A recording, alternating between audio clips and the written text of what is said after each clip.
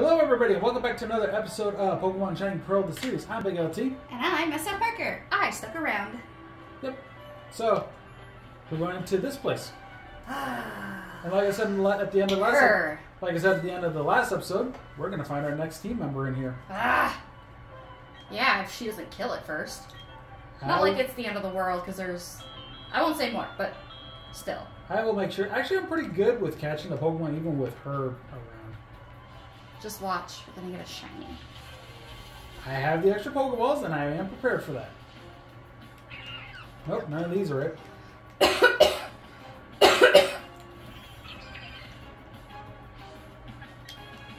It's such a shame, because Chansey is so strong on her team. Yep. Which is weird, because Chansey has like a, a base attack of 10? I was going to say, everyone knows Chansey's used to create a wall. It's supposed to be a bulky healer kind of Pokemon, not necessarily. It's a special wall. A special wall? Okay. It's what's referred to as a special wall because its special defense is high, but its defense sucks. I think you can compensate for that because I've heard some people turn it into like just a full out. Was that a different animation? It can happen every now and then. I've never seen that. Yeah, it can happen every now and then. At least in this game. I've heard some people turn into a full-out wall by like maxing out its HP to make up for its defense issues, and then like just throwing it in to just take hits, while other Pokemon on the team do like damage. Here's the thing. It's a stall wall. Yeah, stall wall. There we go. Here's the thing. So, I'm actually going to do this. It's going to seem kind of stupid, but don't worry. None of these Pokemon are what I'm going to catch. But this is just a little demonstration. I'm going to use Spark on Chansey, and you're going to see, with 111 HP, how sucky its defenses are. Oh, Spark a physical electric move? Yes. Oh, shoot. Okay, well, I guess this is a bad example to use Spark. bad example to use Pachirisu for this. Bad example. I'm like, Spark is not the strongest of electric moves. Yeah, I mean, Pachirisu. You were trying to show off its crappy defense with a crappy electric physical move, and it just didn't work. Hey, I like Spark. I like Spark. Spark is great when it works. Yeah, it's just Pachirisu. Pachirisu is probably not the best to show that off. Yeah. You might want to switch into like... Yeah, I still have a chop. I'll do it that way. Well, no, that's a fighting type. Any move you use on it's gonna hurt like heck. No, unless it was a special attack. Because even okay. So you can use a special fighting type move on it and it will live? It will live, trust me. You could use Aura Sphere on the sucker and it will live. Ah. But anyway, out of these... Sleep it. No, it is physical. I'm going to use the weaker of the two. It is by 5.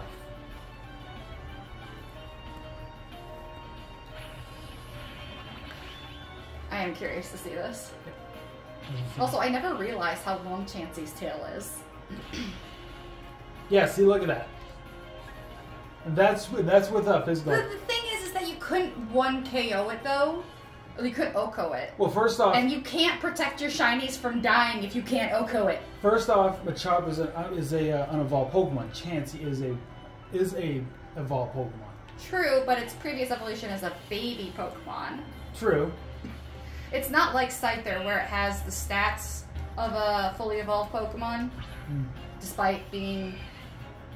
But I think I made my point in the end. So. No, I would have to see it with something that isn't a fighting type because you already got the boost from being a fighting type.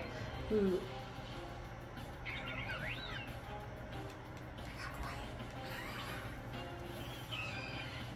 She's not speaking because she knows. Yes, Baneri is actually going to be on the team. Yeah, I wanted you to say it. If I said it, I was going to get sent back to the corner. I don't want to go back to the corner. It's dark over there. It's okay. Anyway. It's under the stairs, and there's a dripping pipe and cobwebs. Oh, I'm sorry. Anyway, I am actually going to take out the Bidoof first. You're not worried that Chansey's just going to absolutely body that Baneri? Not right now. Because I know my Machop will. So, let's see here. If only it was dark out, I could use this, but I'm not going to. And part of me wanted to catch it in a Premier Ball, but I don't think it's going to be worth it right now. Also, I may have to catch another Baneri.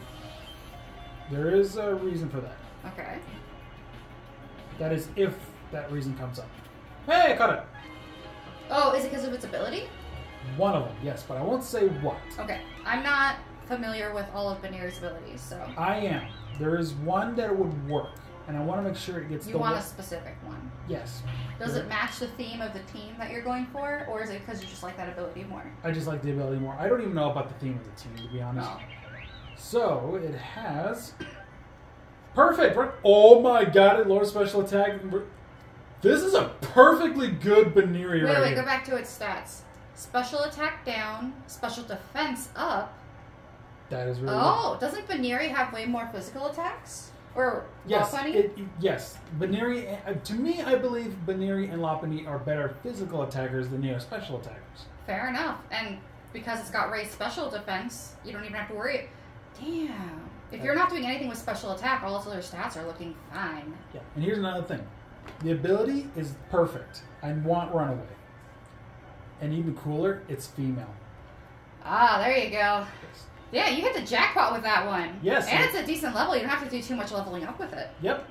That is perfect. I wonder what the lowest level in the Eternal Forest is. For a Baneri? Yeah. I'm pretty sure it's 10. Oh. Because I've never seen level 9 Baneris. Wonder what the highest level would have been. I think it would be 12. I was gonna say, I feel like it's usually like a 1 to 2 level difference. Yeah. But then again, I've seen some, throughout my years of playing, I've seen some routes where like the level difference can be up to 5 levels different, so. Well, it varies. Depends on the game. It varies on the Pokemon, actually. Yeah, varies on the Pokemon and it varies on the game. Yep. I am going to use Revenge. I have not learned my lesson. Actually, I have learned my lesson. No, you just got lucky. Oh, shoot. Maybe Yeah, not. no, you have, ha ha ha, you have not learned it. Oh, sorry. Oh, you're fine. You have not learned your lesson. Well, we'll see here. If I can break through it, then we're good. This is why I prefer having the quick law on it. There it is! Oh. You got lucky. Eat it! Eat You it, got Pachirisu! lucky. Eat it! Oh. That was so cool. You got lucky. Yep. Oh, cured the paralysis. Thank you, Chansey. Actually useful for once. Wait, how did it do that? It had a healer as an ability. Oh, is that just heal statuses along Yes. the way? Yes. Oh, that's a new ability for me. I never even realized that. Is Chansey the only one who gets that ability? I'm pretty sure. Blissey? I'm pretty sure there's other Pokemon that can have it. Maybe it's a hidden ability. I feel like I've never come across healer before. You can always look it up. See if, Yeah, see if- no. I'm look it up. curious as to why I've never come across it. Oops. Very curious. I feel like I've never Okay. had this happen. Ah, confuse the Beautifly. Thank you. I am playing risky here. It could have Gust. I'm pretty sure it has Gust. Yep, there's Gust. It went for Chansey. It's because it's... Gust is a physical flying move, right? Special. It is odd that it aimed for Chansey then. Yeah. Then again, Chansey's quite tanky, so it might be... Well, the confusion didn't matter. It's still going for Chansey. What the hell? AI is confused. Yes, I believe it. Anyway, that Beautifly is up. We still got one more Pokemon from this team. And there you also leveled up. Don't need to learn Scary Face. Well, there's the level up. I thought it was Oh, this is why I haven't come across it. hidden ability. No, because, first of all, it's on Audino, and I've never done anything with Audino. Okay. It's on Alomomola, and I've never done anything with an Alomomola. Okay. I've also never done anything with Spritzy or Aromatisse. Though that would be an interesting thing for you to do sometime. And for whatever reason, I've never, even though I really, really like the Pokemon, I have yet to put a Hatenna, Hatterene, or Hatterene on my team. So I haven't come across it with them. And Enamorus was a late catch in Arceus, so I never did anything with that. Okay. And then you are correct. For Chansey, Blossom, and Blissey, Healer is their hidden ability, which is why I hadn't seen it on them before. So it's just a coincidence that I've literally never come across it. It's just bad timing on my part. So I'm kind of curious how you can get hidden abilities in this game to begin with. I have no idea. Well, actually, technically, you probably could if you get the Pokemon from like other games. I've always been confused on how to get hidden abilities, mostly because I just failed to look it up after it became more common knowledge what they were. Yep. Okay. And it doesn't have something to do with breeding. You can get hidden abilities through breeding if you need more of them. How do you find a hidden ability in the wild? Is it just random? In this game? No, I mean in general. I knew in Sword and Shield you can possibly get. I think you can possibly get one from the dens, as well as the. I was gonna say I have no idea how to locate hidden ability Pokemon, and I have no idea how you get hidden abilities on your Pokemon that you want for your team outside of breeding. Right. But apparently you have to do something special to get hidden abilities when you breed. I don't know. I didn't look it up. Feel free to chuck that into the comments. That one I wouldn't mind. If you have a complete like college level paper that you want to send me in PDF form, feel free. I'm all for it. I'd love to get some hidden abilities. Okay. I'm just lazy. Oh, I forgot Abra could have Energy Ball on it. In the original, it actually had hidden power. I was gonna say, typically that's what it would be. Yep. It's a good thing you didn't have your Prinplup out. That, and I was also curious that I was also trying to make sure I didn't have a Chop out. Even though it has a Dark type move and it wouldn't super effective, I didn't want to run the risk of possibly that it had a Psychic type move.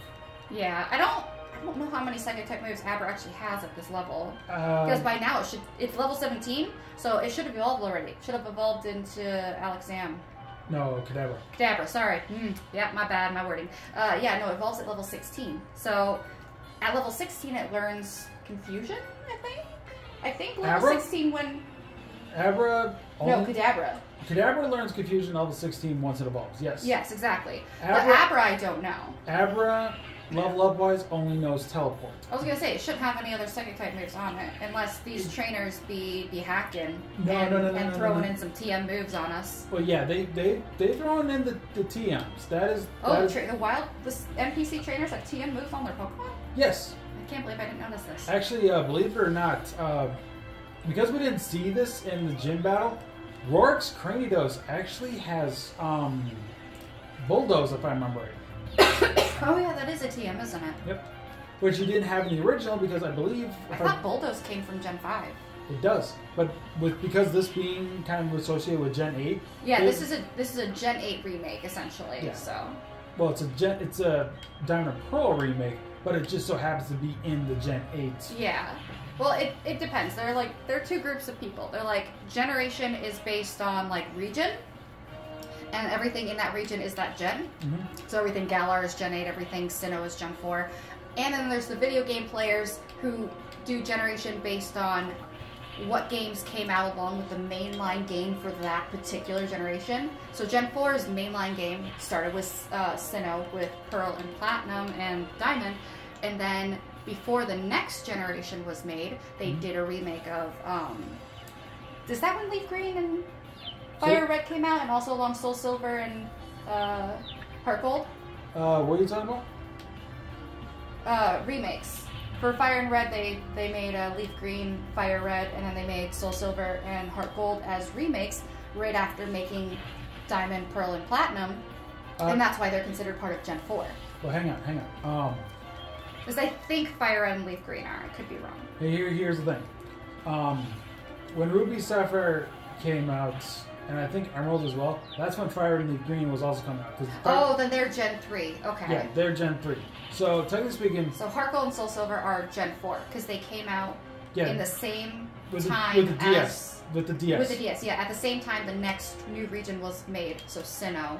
Yep. And then Gen 5 only started when Unova came out. So any games made before Unova, but after Sinnoh are all Gen 4 games. Yeah. So yeah, if you do it based on region, you get a little confused. If you do it based on the games, you get a little confused. So you always have to clarify. But anyway, you didn't even mention this one out of all the remakes, but X and Y had one of the remakes too, and that was the Omega Ruby and Alpha Sapphire Gen 3 remakes. Yep. Which actually is my favorite. Gen 3 remakes within Gen 6. Yeah. It's probably just me, but I do like my Gen 3s, so when the remakes happen, I do. I like Heart Gold. No, sorry. I like Omega Ruby and Alpha Sapphire. I feel like they are very good remakes. And I also love the whole primal reversion they gave for Kyogre and Groudon. I did like that. And then Rayquaza got a Mega Evolution, but it was like super OP. Oh yeah. Like it's gotta be banned across all tournaments because of it. Well, they weren't gonna make a remake of Emerald, so they really had to like get Rayquaza to have more importance, and I think That's they why did the a Delta- really good that's- job. that's with the- the Delta episode and Yeah. everything. Including the fact that they added Deoxys Yeah. in the game too. For Yeah, that. no, it was Which- very successful compared to this. Well, here's my reason why they. This added, is a faithful remake. I am air quoting behind the camera here. Yeah. There's a reason why I believe Deoxys exists as catchable in Omega Ruby and Alpha Sapphire, and why it's tied to the way it's tied. I believe it to be like a nod to Destiny Deoxys. How Deoxys and Yeah. Rayquaza were fighting all that time. Oh yeah. That's the reason why I was thinking like, oh, I get it. You know? Oh yeah, no, the 6th movie, was it 6 or 7? Sorry, 6 is Jirachi. 7th movie, Destiny Deoxys. Yes, I that's definitely got the feel that Delta episode was a nod to it. At least the ending part where you take Rayquaza to go fight Deoxys. I liked that. No, it was in the movie. It was Ash and his friends help trying to find The lost Deoxys. Yes. No, I'm just saying, I enjoyed the little nod to the movie. It very much reminded me of the fight between Rayquaza, who lives in the ozone, and Deoxys, who was coming down looking for its friend and causing chaos in the process. No, his friend was with him in that meteorite. No, the other one came down to look for him after the friend had to hibernate. No. That's the thing. Both Deoxys crashed into the Earth, and because the other one could not regenerate into a Deoxys, it was dormant. Deoxys tried to regenerate itself, but Rayquaza came down and attacked Deoxys, and after Rayquaza beat Deoxys, that's when yeah, but its gem before it could regenerate was hanging out in like the upper layers, so it had to come back down. No, listen, it when Rayquaza beat Deoxys' little crystal went into the ICC because they were in the Arctic. Oh, that's right. I forgot about that scene. Yep. And then, that's my bad. Yeah, and then when Rayquaza went back to the ozone layer, the people that witnessed the battle happening, they found the other Deoxys that wasn't regenerated. So doesn't Deoxys hide up in the upper layers from humans and Rayquaza towards the beginning of the movie before causing chaos in the city after it comes out of the ocean? Hang on, I'm trying to get to something. You keep interrupting. I'm sorry. You want to go back in the corner? No, I'm sorry. But anyway. Don't use the belt. Wait. I'm just kidding. I'm very kidding. Continue. Okay. But anyway, so there was I believe the professor and the other people that brought the dormant Deoxys back with them to that city that was full of technology and everything. To study it. Yeah, for many years. Try to regenerate it and everything themselves. Yeah, and they couldn't do it with their machines. And upon doing that, after all those years, that's when the original Deoxys that Rayquaza was battling has resurrected itself and regenerated itself, and went and then actually located its friend back at that technologically. How have I misremembered things so poorly? I don't know. It's been a while since I watched it, but somehow I'm still remembering. Yeah. No, you're right. Like I'm now flashing back. I'm like, no, Rayquaza comes out of that water. Not Rayquaza, sorry. Deoxys comes out of that water and is like, where is my friend? Yep. Over there. Yep. Yep. And then upon while looking at his friends, because of all the technology and everything that's disrupting its look to try to find it and everything, it basically causes a barrier and basically. That's right. The city had a barrier. No, Deoxys had Deoxys created the barrier, and that caused all the wind turbines to stop. You sure Deoxys created the barrier? Deoxys created the barrier because of its defense form. Okay, I'm gonna go back and rewatch this movie. There's clearly a lot that I've forgotten. Yeah, because that was the thing. What do I remember? Metagross. What do I not remember? Everything else. Because you don't remember the reason why Deoxys created the barrier? No, I do. He wanted to keep things from getting in and out because electronic magnetic signals are causing problems. No. It was because Rayquaza was coming back to challenge him again. Rayquaza descends Deoxys and went to challenge him again. I feel like it's both. No, because that was the thing. No, because no. Listen. Deoxys saw Rayquaza coming back down to challenge him. So he went into defense form, created the barrier around the city. That caused the wind to stop coming into the city, hence the wind turbines were stopped, causing the machines to basically cease And that's when Deoxys created, at the same time, Deoxys created all those clones of himself, like through like Double Team or some crap like that. Yeah. To basically kidnap everybody else and put them into like a storage thing where only they could get in, but no one could get out. And humans can't pass through the barrier, though. Humans couldn't. No one could. Exactly. Yeah, neither could Rayquaza. So even if Deoxys created the barrier specifically for Rayquaza, he inevitably kept it up because it prevented any electronic signals from getting in or leaving, and then it could round up all the ones that were getting in the way, put them in a separate area, and then search for its friend. Yeah, but he wouldn't know that was the case. He didn't know that was the case. He's an alien DNA Pokemon. No, he did, because he could see it. It's literally in the movie. They literally explain in the movie that Deoxys is going out of his way to remove anything that has a similar signal to his friend to get it out of the way so he can better find his friend. That's why they were putting everyone in the storehouse and all the machines too. This is literally part of the... I remember this one specifically. And it's so like do electromagnetism. And so do I. Okay, we're going to have a movie day. Okay. Comment down below which one of us you think is more right. Well, first off, I'm making you remember this stuff. No, I mean about the barrier specifically. If you think you know which one of us is more right or wrong, feel free to say. And then we're going to go watch that movie and probably come back and be like, yeah, no, we figured it all out. Yeah. No, I swear to God. Now I just feel like I need to bring up Serbia again. I swear to God. First off, Deoxys was kidnapping everybody first. Second, Deoxys notices Rayquaza coming down from the sky. Third, Deoxys was in the defense mode form, creates the barrier to prevent Rayquaza from coming into the city. It was to prevent Rayquaza from coming to challenge Deoxys. And after Rayquaza broke through the barrier after like 24 hours of attacking it, constantly hyper beaming it. Yeah. When he broke through, then he challenged Deoxys. You think he was capturing things before putting up the barrier? He was capturing people before the barrier, including the machines. Because there was a point where there was a Deoxys clone that had one of the hot dog things. Yeah, no, that's the scene I'm remembering. He was trying to get it out of the way. Yeah, I thought that was after he put up the barrier. No, but the thing is, he didn't put it in. He didn't take the thing into the storage. When the thing was activating for a while and doing all that, it powered off. The Deoxys clone dropped it and it dropped it into the water. Yeah, it dropped it because it wasn't making that the electromagnetic signal anymore, and so it wasn't something in the way, so it didn't need to carry it away. I believe that, then. I'm pretty sure the main characters say that specifically. No, yeah, they did. They explained it why they were curious why it was dropping it. That was their theory. I believe the theory. Yeah. But anyway, we got to Eternal City, so we should wrap up now. We're just fighting about the 7th movie. I'm enjoying it. I love Destiny Deoxys. I love Jirachi Wishmaker. I love the Manaphy movie, which a lot of people. So I'm gonna go home and I'm gonna draw Slime Rancher art while watching this movie because I need to verify things. My brain is clearly scattered. It's been so long. You know what? How am I supposed to draw Elder Roosteros while I'm trying to figure out if Deoxys is punching or kicking? I swear to God, I'm telling you everything I know about this movie. Okay. Anyway, let's wrap it up.